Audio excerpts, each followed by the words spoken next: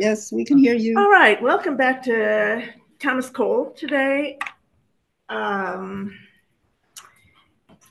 guess he merits as much time as he's getting in this class because he is sort of the founder of the American Landscape School and actually one of the founders of American art, because America as a country was quite new when he was born, after all, 1801. And there we had this portrait of him by one of his most admiring followers, Asher Durand. Oh, I see. Just Did everybody see that? Can you lower the lights a little, maybe? Yes. Thank you. We want things just right. Yeah, this is what I say. Oh, yeah, there we go. much better. Thank you, sir. Thank you. Thank you. So, I again have material that's sort of related. I can bring it together through Thomas Cole, but it's about landscapes, it's about early American art, and then they're just focusing it through his work. Those of you who weren't here last week, those who were, a reminder from that long ago time that he was an artist who was largely self-trained and born in Lancashire, England. His parents both involved in cloth manufacture. He was watching the whole transformation of Northern England into an industrial environment, which he deplored. His father was not successful as an industrial manufacturer, so the family moved to Pennsylvania. Cole's training himself was just an apprenticeship in tangentially related to fabrics, that was making the wooden engravings for patterns on cloth. And from there, he just obviously had a clear interest in art. His sister became an artist too, so there was something in the family blood. And he would copy engravings, and I said he was copying what was on teacups and on pottery, just everything to learn how to draw without any lessons. Then he moved to Philly, where there was the Pennsylvania Academy of Art, and there he began to see art and to have a few lessons, but he's still essentially a self-trained man. So he moved to New York City in the mid-1820s. And this is the time when New York City is transforming. And there's one reason that Hudson River School is the school, or why it's called the Hudson River, because of the Hudson River. I hope you got that point, right? Well, so why? The Erie Canal opened in 1820. And the Erie Canal, for the first time, made it possible for goods, industrial goods, somewhat industry, wood, crops, to make their way from the Great Lakes across to Albany, down the Hudson, out the New York Harbor into Europe. So it was a great source of a sudden growth in the wealth of New York and the whole country. And there was now not just goods, but people could move back and forth. So this was just the real flowering at the beginning. And as the transportation of goods came, so came transportation and people. Another big change was with the development of the steamboat in 1807. So people could easily get up and down the Hudson. Maybe I should even back up on this as a kind of a truth that's hard to remember in the modern era. The chief form of transport was by water. You think in Europe, wherever the major cities, they're on the water because the transport is easy and rapid, and you don't have maintenance as you do with roads, and you don't have pirates as you do with roads. So to have this transport on the water was so very important. And people from Europe began to come over as tourists as well, because the word came out that this was a beautifully forested mountain area that was wild in a way that nothing in Europe was wild. And so they came to see that. And that's what Cole, of course, is going to exaggerate in a way in his work. So I just wanted to show you some engravings from this time. Some of these are from books that were published in Europe, showing this would be what, if you came, these are picturesque views of America. That's the title of the book that they came from. And you see how the water's dotted with so many sailboats and then that one small, modest steamboat. By the middle of the 19th century, then there were some trains that ran along the river. But initially in Cole's life, it's steamboats and sailboats. Or another one.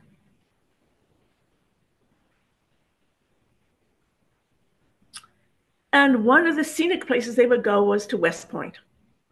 This is actually a Currier and Ives print of West Point. Currier and Ives made its fortune initially from views of the New York Harbor, New York, and West Point.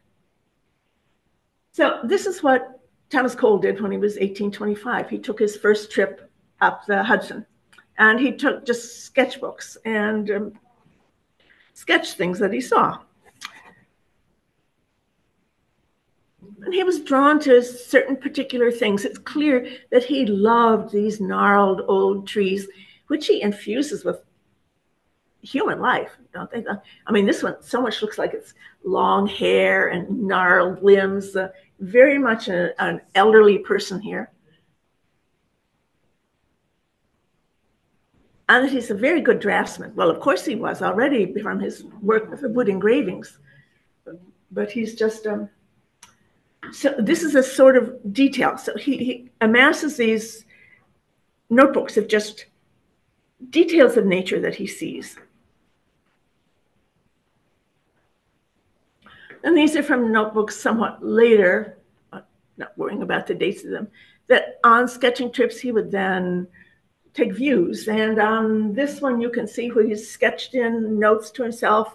There are often notes about the color or the condition of the sky.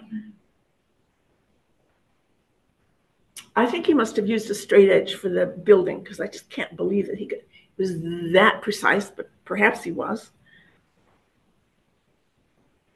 Or another one. And the remarkable thing is that there is so little here. He just sort of a line for the outline. Again, almost like it's an engraving.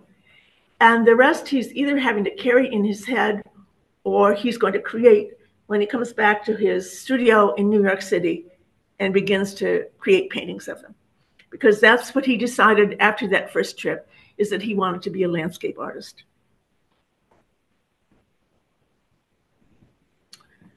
So we take all the facts that would apply to him and everyone else. What you do when you're a landscape artist especially before about 1860. First of all, you did not paint in front of the scene. This even continued, well, yeah, 1860, I'd say, in Europe even. For a while, that was for a purely practical reason, which is that there was not yet any paint in tubes. And the paint instead, like, would be in these little globular forms down here. Those are bits of pig bladder. And then the pigment would be put in there. You would go to a colorman who would create the colors for you. And then they would be put in these bladders, and then they were tightly wound to keep them sealed until you wanted to use them. But you used it by pricking the pig bladder. And once you have the paint, even if it doesn't spill all over, it's going to dry out. So you couldn't have a very broad palette, and you have to deal with mess, a lot of mess, if you're working in color. In your studio, that was much easier to handle, but if you have it in portable equipment, you can't do very much. So there were some oil sketches, and he taught some people how to do oil sketches, but you'd choose just a few colors and work kind of roughly, just get an idea. Then you see he has a very small palette. This is a small box. It's up in the National Coal Historic Site in the Catskills. So there are his brushes and his little palette. And he, at some point, painted in the back of the lid. It's not an identifiable scene, and it has a temple in it. Whether this is one he took with him on his first or second trip to Italy, we don't know, but this is his traveling kit. And this would be what artists in general would have if they took any color into the country. But mainly what they did was bring back their sketches and their drawings and their oil sketches. Here, let me show you an oil sketch by him. This one. This is toward the end of his life, the 1840s, a view in the Catskills. And you can see how quickly he's just rubbed it in. They would take all these back to their studios and then complete their paintings there. The other reason it was advantageous working in the studio is that's where you could invite people to come in and see your work. Because this is before there was a system of dealers. So how do you make that critical leap from what you have in front of you to the money that you want from it? You did it by knowing people who knew people who, and inviting them into your studio, or as Cole did, and I'll give you more of that story today, he had the color man, that's the person who prepared his colors and he bought his canvases from. His color man agreed to show some of his paintings in his shop window in Manhattan. And that's the story of how Cole got started. And this was one of those three paintings, 1826, 1827, that made his name. This one is in the Allen Art Museum in Oberlin. This is landscape with dead trees.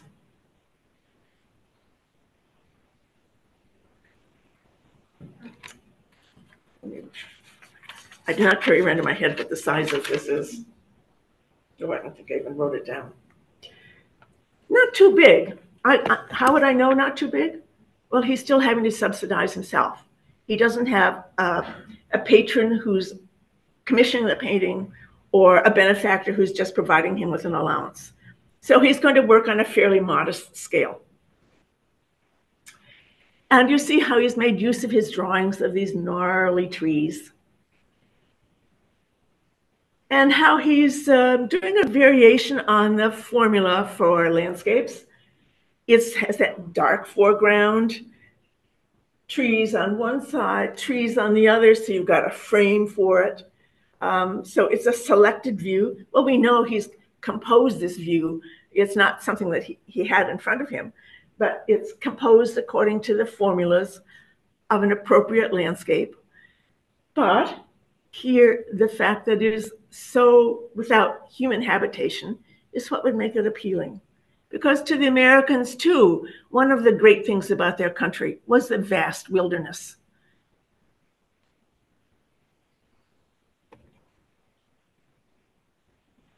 Then I want to go back through the ones last time I showed you from the Catskill Falls. Now, this is the drawing he made on site. The white, I'm sure he came back to his studio and filled that in for the water. But this is what it looked like. And you can see there from just those straight-edged structures at the top. Well, that straight edge tells you it's a structure. It's not something natural. There were viewing platforms because this was already well known and people were coming here to view the falls. And you can get in underneath there and sort of a cavernous space. So it was a favorite spot to go. And here's roughly sketched in some trees. Got a lot darker on the lower right side. trees are kind of spindly looking there. That he's just kind of like working out an idea. And he's written notes on this as well. And this is then what he does in the studio. So this time, I want to carry out 2 further investigations on this. How is this different from that sketch? Color, first of all. But, so look at the trees on the left on this one. They're just sort of like little round leaves, nice. You know, some bare trees the way he likes them. They're standing fairly upright.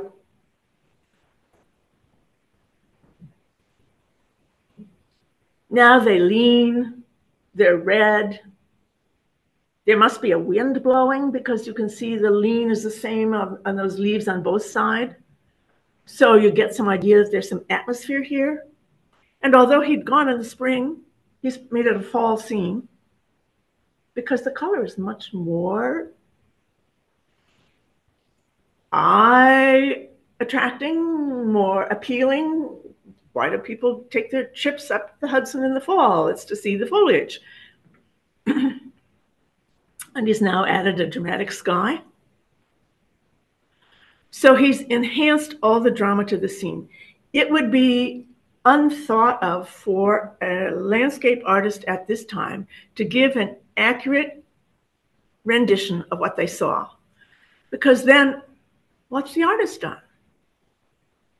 There has to be something that is the input, either ennobling or drama or story or color, something that makes it worthy of being a work of art.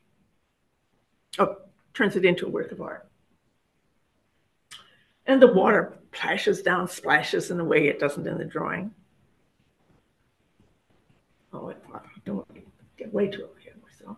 So, yeah. but portraits are realistic representations. Absolutely. Well, more or less, although American portraits are like to other European artists because they were absolutely too realistic with all the warts and bumps, because that's what Americans wanted. They wanted an accurate representation. They didn't sufficiently appreciate how important it was to be ennobled. So that's why I'm wondering if you have an accurate portrayal in one kind of art, what made landscape so different? Well, it's not the accuracy, but there has to be something, the contribution of the artist's mind and spirit, not just his eye and his hand or her eye and hand.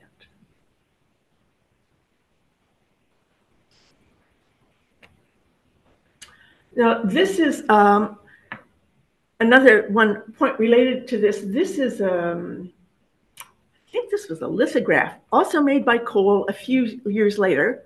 It's almost the same view, because how do these works get known once someone buys it, goes into their collection? Might be shown once a year if there's a show at a major institution or something like that. You have to have reproductions. And there were engravings, wood engravings, steel engravings, and the beginning of lithography, so that people even in Europe could know what Cole was doing or could know what Catterskill Falls looked like, because they had published these black and white illustrations. And that's how most people got their imagery.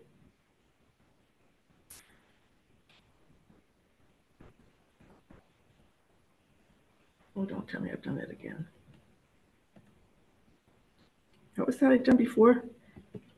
I just had to touch it someplace outside of. Arrow. Yeah, but I'm touching the arrow. It's whatever I misdid last time.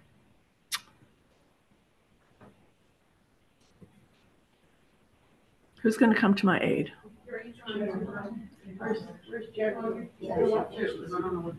Up and down arrow. Oh, I got into this last time we did. Is that Oh, you're I not have to touch someplace outside. You're not using the mouse? No, Oh.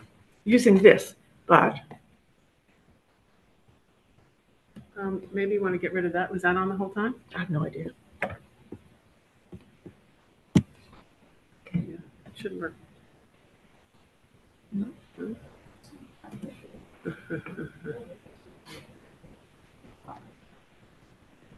Remember last time you said push it outside somewhere, but Other people's computers. I mean,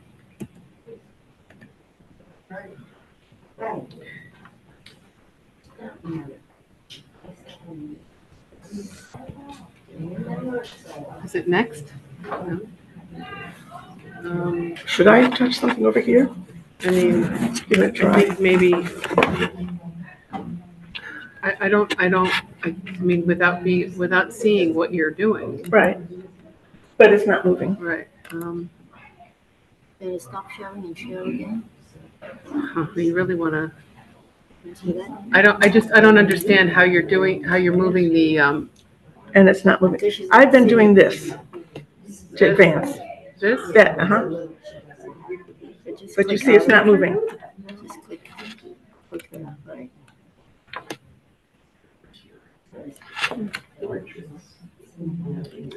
I'm sorry, it's not a color illustration for you to be looking at anyway. So I guess I don't understand why you even have a mouse if you're not using it. No, it was just here. That's why. Because he told me to use And those. Jeffrey's on his lunch break now. All right, should we try stop sharing? Yeah. What it did was it took it away for screen share. Let's try it again. So at least we see the image there for the first time.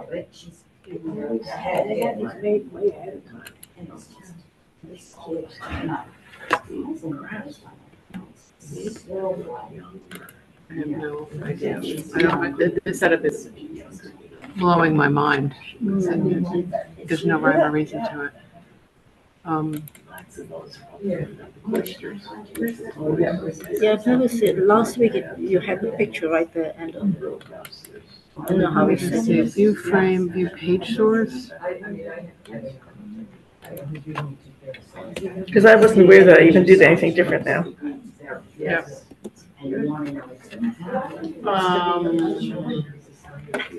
Hold on. So when I have issues, Click on there it is. So here's the click on the thing. picture. What Now, happened? Okay. Okay. Look, Okay, you're gonna use that. I'm using, no, but there's no button. I just went down here and clicked. So let's try it now, here. See, and now it's gonna work.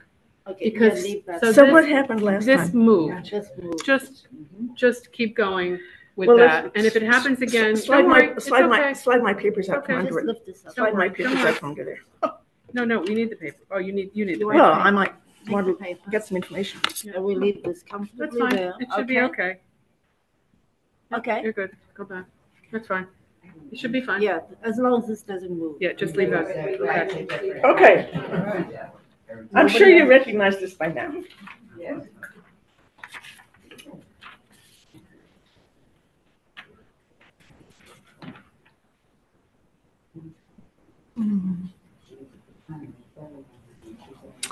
So there are the falls again, and then remember there was he did another version of it, which was bought by Daniel Wadsworth and Wadsworth Athenaeum, as if the person is standing, say, within that grotto and looking at the falls. Now, I was wishing, as that was going on, that we'd gotten to this next image, because at that point, I have something to read to you, a long thing to read to you. This is one of the 3 paintings that was in the shop of his color man. And this is an article that was published in the New York Evening Post in 1825. Now you think this is a young man, he's 24. And this is the publicity he gets. This is written by someone else. About a month ago, Mr. Cole, a young man from the interior of Pennsylvania, placed 3 landscapes in the hand of Mr. Coleman, a picture dealer in this city, hoping to obtain $20 apiece for them. There they remained unnoticed by the Maecenases, who purchased Guidos, Raphaels, and Titians. Let me tell you, they were not really Guidos, Raphaels, or Titians. In Maecenases just meant somebody who had some money. And there they might have remained if an artist who himself placed some of his own productions in the hand of Mr. Coleman, that's the picture dealer, had not gone to inquire for his proceeds. On casting his eyes upon one of the pictures by Mr. Cole, he exclaimed, "Where did this come from?" and continued gazing, almost incapable of understanding the answer. When informed that what he saw was the work of a young man, untutored and unknown, he immediately purchased the painting for $25. The price Mr. Coleman had prevailed upon the painter to affix to his work, adding, Mr. Coleman, keep the money due to me and take the balance. If I could, sir, I would add to it." This honorable testimony to the merits and genius of Mr. Cole was from Colonel Trumbull, one of the best-known American painters of his time. Colonel Trumbull immediately mentioned his purchase to another artist, and in this highest term of eulogy, that artist waited in the colonel's room while the picture was sent for, and immediately exclaimed, "This is beyond the expectation you had raised." After gazing with wonder and delight, he hastened to see the remaining two, purchased one, and left the other one only for lack of money. These pictures will now be seen with delight by those who visit our academy, and they will be astonished when they compare them with the works of the first European masters. Get this? We are as good as anything in Europe. And to add that, an American boy, comparatively speaking, for such truly as a man of 22, who's equaled those works which had been the boast of Europe and the admiration of ages. Can you imagine starting out with that kind of, not bad. And he provided, this case, I think this is a wood engraving of his paintings, also to be published in Europe. I'm going to show one other early painting by him from this mid-1820s, and it's just called, oh, no, I have to go back.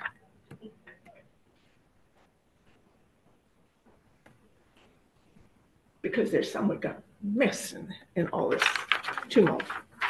This is a detail from the Catterskill Falls. The one human figure in here. These are what are called peopled landscapes, populated landscapes. So Cole, when he did this, eliminated the viewing platforms, eliminated all the tourists who went there, replaced the people who might be there with this Indian on an appropriate scale.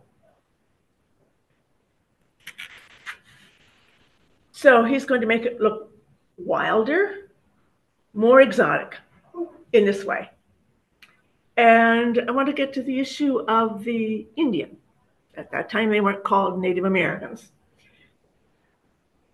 And it was around this time he did The Last of the Mohicans. You get that word, The Last of the Mohicans? These paintings are, again, going back to what I said last time, we know what pictures teach us. We know from what images tell us. And these are images that tell us that there are fewer and fewer Indians. This now is what is called the myth of the vanishing tribe. This is part of a widespread, it feeds into the widespread, let's say, belief at that time that Native Americans would naturally die out and were dying out to be replaced by superior whites coming from Europe. And this is just a couple of years in the time when in the South there was the Trail of Tears, where Southern Indians were forced to go to the other side of the Mississippi River. So there's content in this being just one Indian, no Americans, and no tourists.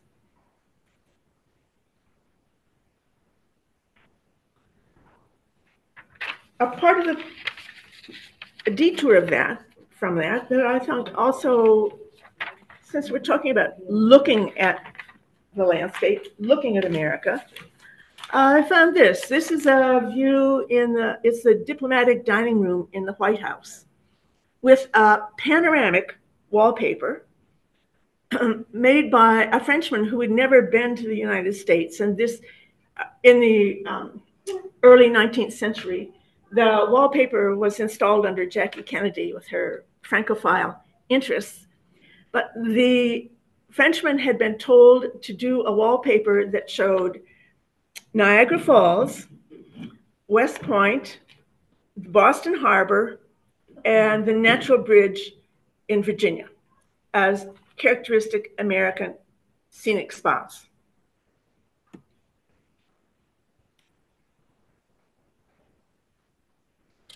And the manufacturer of this paper had been explicit that there needed to be Native Americans in it.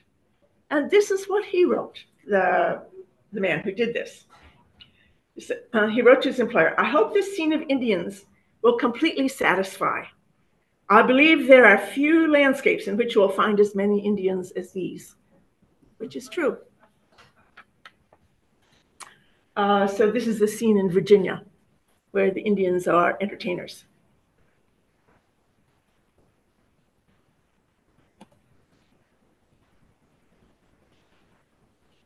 And now back to in every one of these paintings, you learn to expect that there will be some kind of alteration or agenda in the work.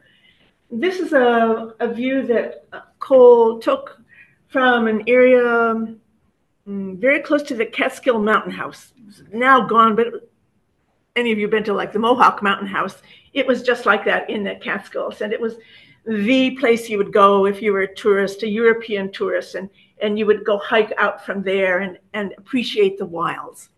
And there was just this little escarpment in front of it. And that's the view that Cole is presenting here. So for tourists who had seen this, if this is then in an engraving, they've gone back to Europe, they have an aide-memoire of the trip. Or for people who go there from the US, oh yes, I saw that. That was so wonderful.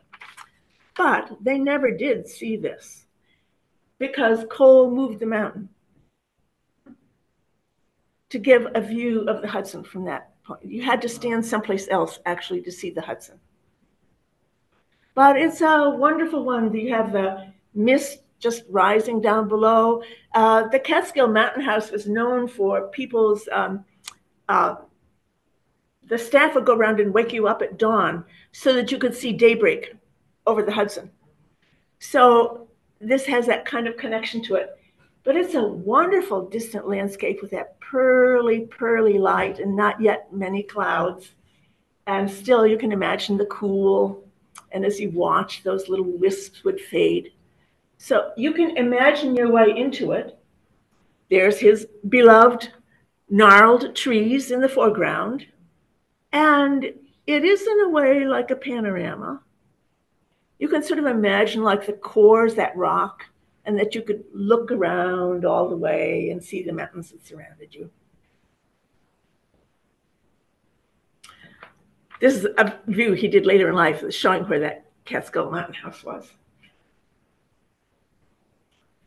So then he goes to a man in Baltimore, likes his work enough to say, I will support you for a trip to Europe.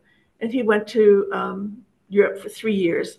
First, as we saw last time, going to England, where he saw the works of Constable and Turner, and became acquainted with both of them, and evidently did think that he would be able to sell on a par with them.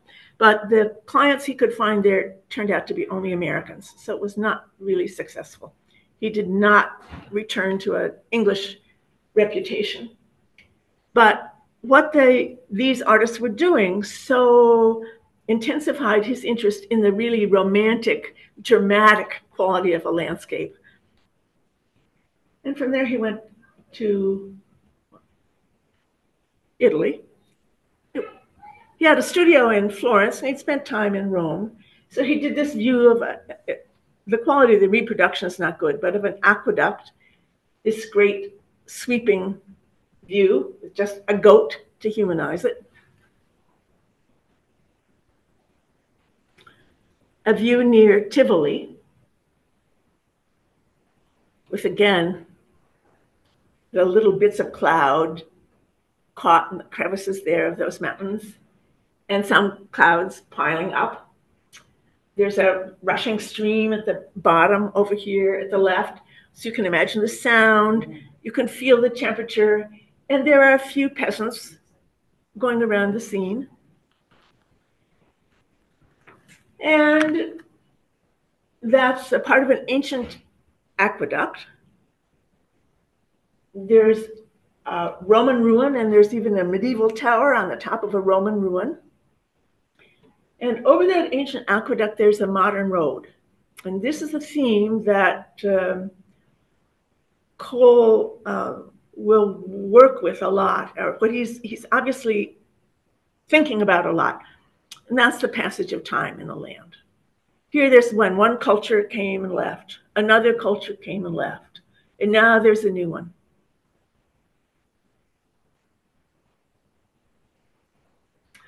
So when he came back to New York, he had a very grand patron, a man named Luman Reed, who was a wealthy cloth manufacturer who had decided to have a great collection of art, to make a European and American collection of art that would rival any in Europe. It's the basis of what's at the National Historical Society, because he died early. But I'll go through these next ones quite fast. Probably. Oh no, there's.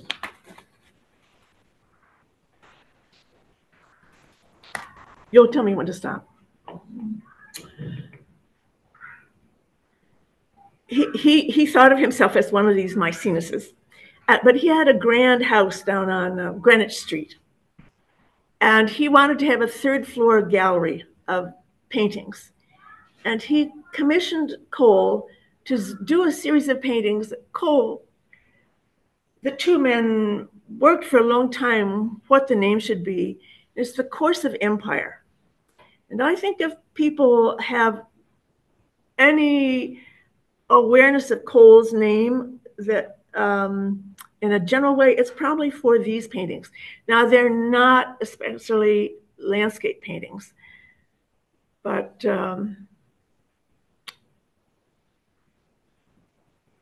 you should see them. So he started out, he wanted to have as many paintings as would be in a Roman house, say, from Pompeii or Herculaneum. And then they were working with various schemes and finally settled on, this is the way it was shown once. Have any of you seen this in the Historical Society? Well, just to remind you of the sizes on these, since I don't have anybody here in the picture.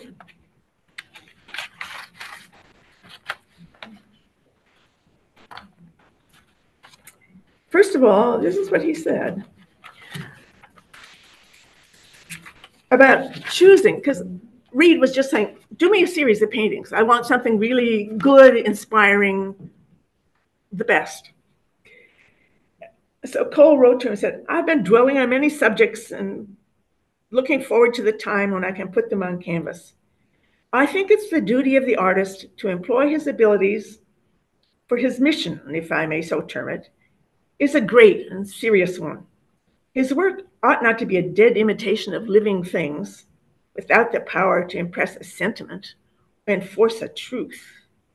He wanted a higher style of landscape, something that will carry some of the life's verities in it.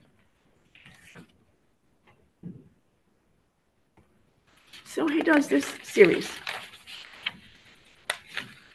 And it's a series of 5, and they're 3 by 5 feet. 4 of them are, and then there's a large one. This is called the savage state. This is the beginning of civilization. A few hunters. Wild, unruly nature, the clouds just beginning to dispel. This is early dawn, because there's one motif that stays in every painting, that mat with a little rock perched at the top you see how the light is only hitting the top there? So you know the sun is just coming up. So it's the dawn of civilization, the dawn of time.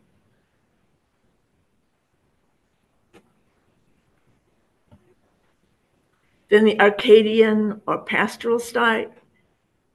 People are present now, and they have tamed nature to some extent. There's farming, there's woodworking, there's shipbuilding, there's worship of some kind. You see he has a version of Stonehenge in the background there. And people live in sort of wigwams. Now you know where you would get the idea of them. And it's a cloudless morning, and a nice balance between nature and human activity. Just some of the details. That little youngster who's down scratching on the rock, that actually is scratching Cole's name on there. So it may be that that's thought to be the beginning of art. He may be putting himself in there, the beginning of art and culture. And there's some music, dancing. The piper piping and dancing. And look at the lower right-hand corner, which is the corner of the picture. This you will see frequently. It's a tree, but it's not one of those that's worn or blasted by lightning. This is a tree that's been cut down. This is humanity beginning to destroy the natural world.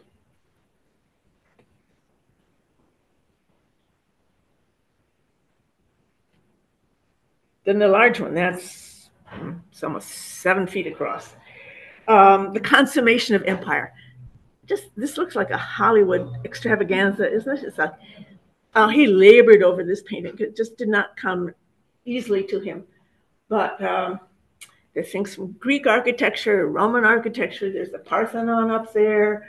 There are the seeds further of downfall, because on that bridge going across, the figure in red high up, this time it's not Hannibal, but it's a man on an elephant, but it's a Roman emperor coming back in triumph from some conquest over other people.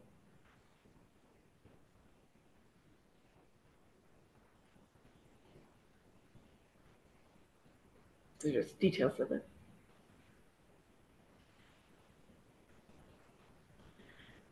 So this is partly what Europeans, Americans, they're so fascinated by realistic details, don't they? Can't they lift up, generalize, ennoble in other ways? But Americans preferred this kind of work. And then comes destruction. Of course, you have a great fire, and look at those sweeping clouds and smoke swirling across the scene, everything rushing to one side. In the opposite direction from the beginning of the day, right? At the beginning, everything was moving to the right. Now it's moving to the left. So both sides culminated at the center.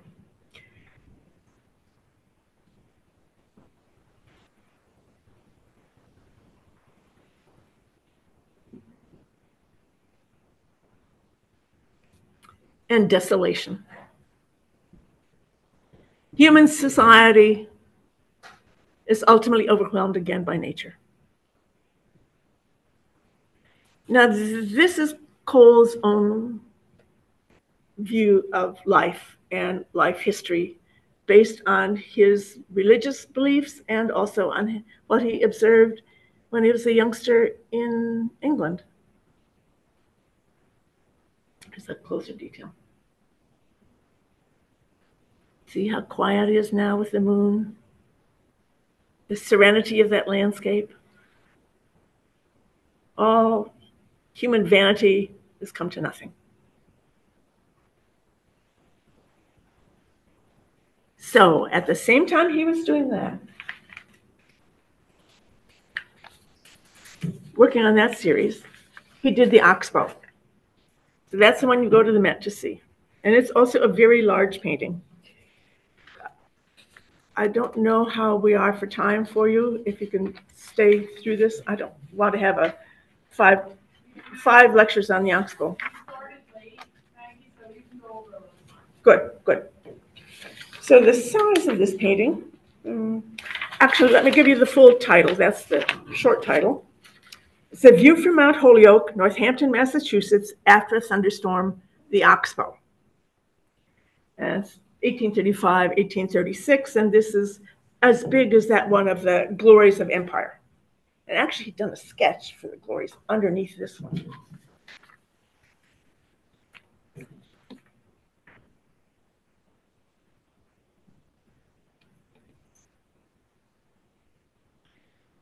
I always looked at this as just a really gorgeous, sweeping, panoramic landscape, and it is most certainly panoramic.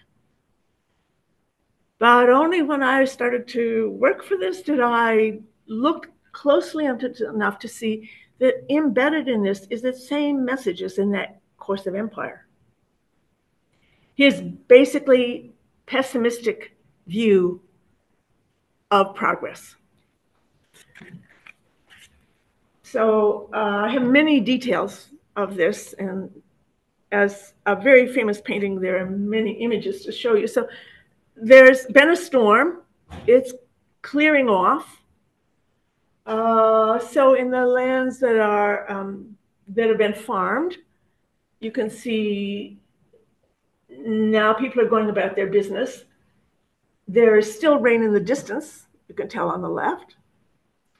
And the clouds are just moving away. This emphasis on clouds and skies, I guess I better state another one of the basic beliefs, really assumptions of people at the time, that you go out in nature to be in contact with the divine. When you look at the skies, you're in the presence of divinity. That is where you can most clearly and purely have direct, immediate, sensory, and overwhelming contact. So the skies mean something. They are not just, oh, what a great morning sky, or what a fantastic cloudy sky. Those are statements of deep religious content, as was understood by the time.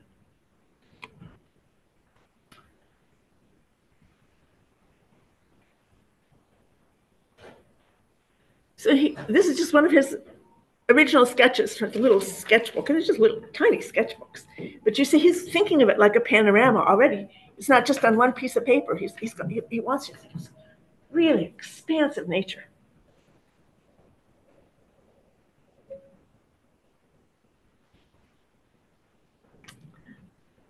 This is from Google Earth, so that you can see where the Oxbow is, and sort of working out where Cole could have positioned himself to see the site. The apparatus at the front of the room here is somewhat getting in the way of what's at the very center at the bottom. I'll show you a detail where you'll be able to see it, but it's Cole, very well dressed, with his hat on, cravat, and a paint-filled brush, and a canvas in front of him. It's Cole painting. Cole is painting this view. And then, but a little bit to the left, there's his umbrella when the day's really sunny. You'll see details to this. Over here to the right, rather, there's a slanted umbrella and his camp stool that he would sit on and a portfolio. And that's where he signed it. Well, now think about where are we?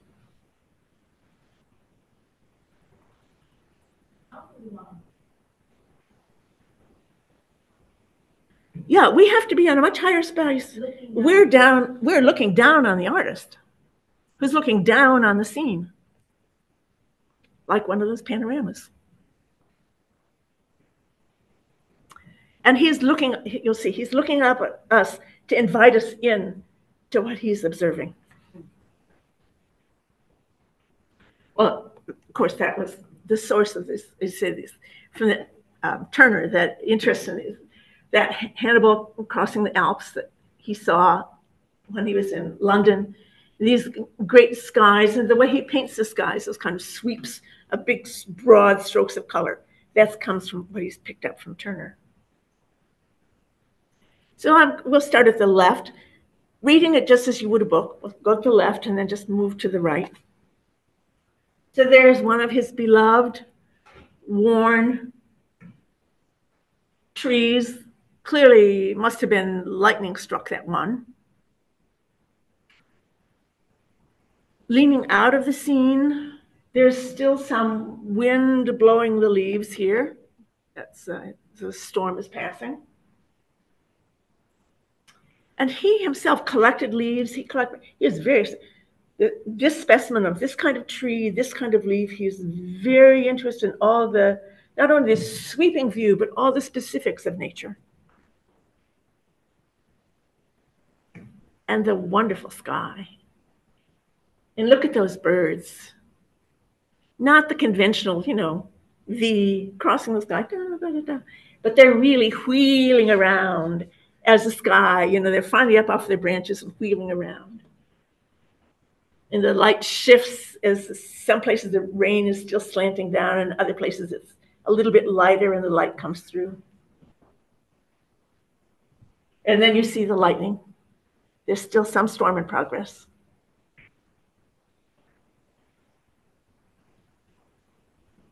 I just love those birds.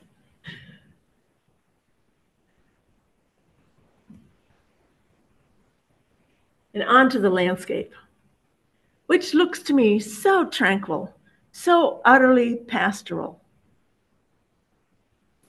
But in his view, you see that is a taming of a nature that should be left as nature, that is the beginning of human destruction.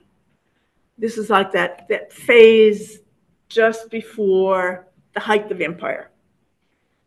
This is to him a warning. And the only place I can see it, that I know to look, is when you look at the distant mountain hill. You see those bare patches? It's been clear cutting. So there's just been wanton destruction of areas. To some now owns that property, they're raising all the trees. And there he is, debonair in his best, looking toward us to join him in observing the scene with some lovely colored flowers around him.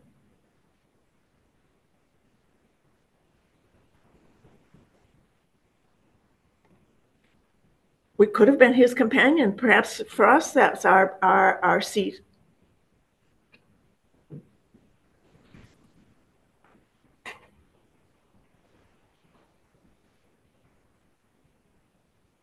The puffs of smoke from various farmsteads. Industry on the water. Sheep, crops. Some areas under the cloud and still in shade, and some in light. Some of the water channeled. There's the part of clear cutting.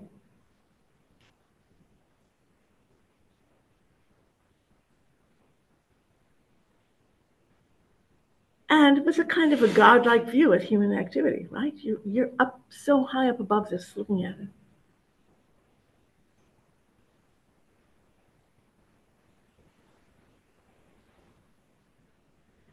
This is something completely different.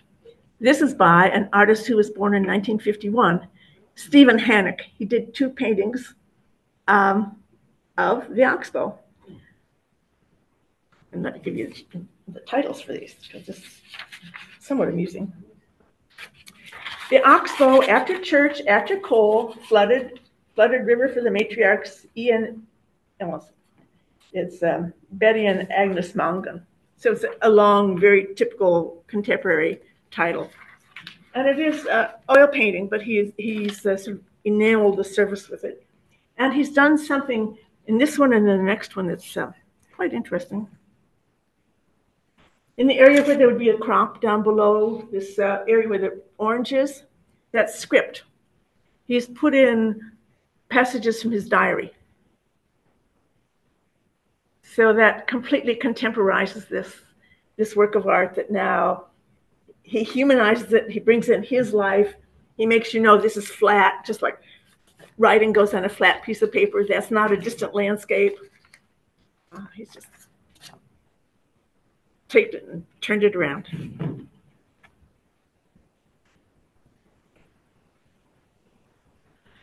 Tell me how many minutes I have left. This is his house in the Catskills. He moved up there in 1832. I think I'm going beyond that. Where is that in the Catskills? It is in Catskill. It's in the Catskills? I think I have the address. I think it's like in Catskill Oh, itself. it's in Catskill itself. And have you ever been to Olana? It's Frederick Church's house. It's just right across the way from there. Next time you'll look at a little Frederick Church, because he was his most ardent disciple. I'm going to show you only one more. I will tell you, you're getting a warped view of Cole here. He did also do landscapes where there are religious figures in there. I don't think any historical scenes, maybe 1 or 2. So sometimes they're not just landscapes per se. But this is one of a landscape in the area. This he did shortly before year before he died. And there's something different here, which you can not see too clearly until you look at the detail. Land has changed. The train has come. This may be, it's thought to be, the first representation of a train in a painting, even before Turner did his. So now you know for him, it's a destruction.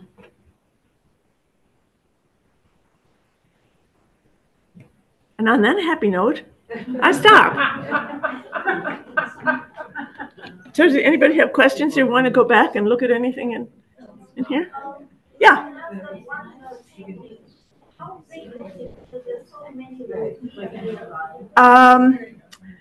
They're often like about 3 by 4 feet. Well, you see, they would be, most of them for houses. And in your house, you'd have it, so invite everybody to get really close to see all the detail. And then if they're reduced as wood engravings, they're in a book. And likewise, in a book, you can spend your time just absorbed in what you see here and what you see there. But it's just extremely finicky. Can you take shots of each section and bring it together in the show, or separate? They are separate paintings. Yeah, you have to go see them. They're impressive. Was that gallery, I mean, there was 4 or 5 paintings in the one area, was that at the museum up there where you were? No, that's in the New York Historical Society. They're all there. You can go see them. Okay. All right.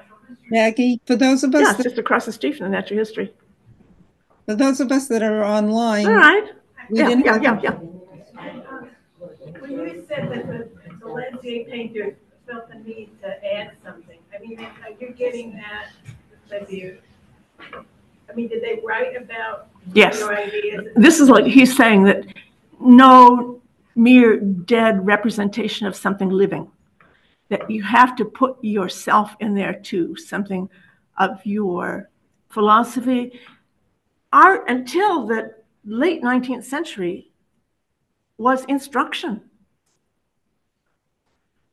It wasn't an exploration of artistic problems. It had a more important function in society. That's one reason why landscapes were so slow to come in, because they didn't carry as much meaning, except to the Dutch, because they built the country themselves. Yes, they reclaimed it from the sea. Landscapes didn't inherently have that same meaning until people began to think of this transcendental concept of God as the God, the sky God, the God of the land. Yeah. Sure.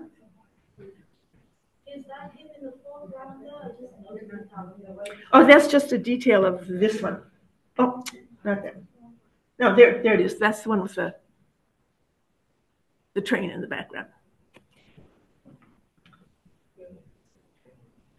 It's also, it looks like it is a statement of what life was then, but there's a hunter out there with his gun. There are more trees that have been cut down.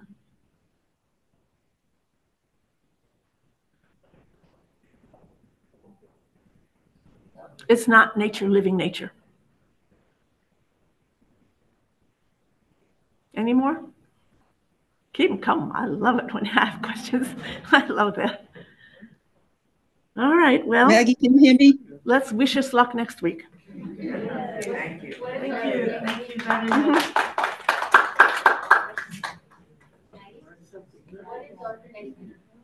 What's going to be next week? Well, I'm not really sure, but Frederick Church. I'll show you some Frederick Church and the Asher Durand that's from the New York Public Library. And then I want to do the Luminous, the ones that did the New Jersey Great Skies. And then after that, we're going to get to the west, to Bierstadt.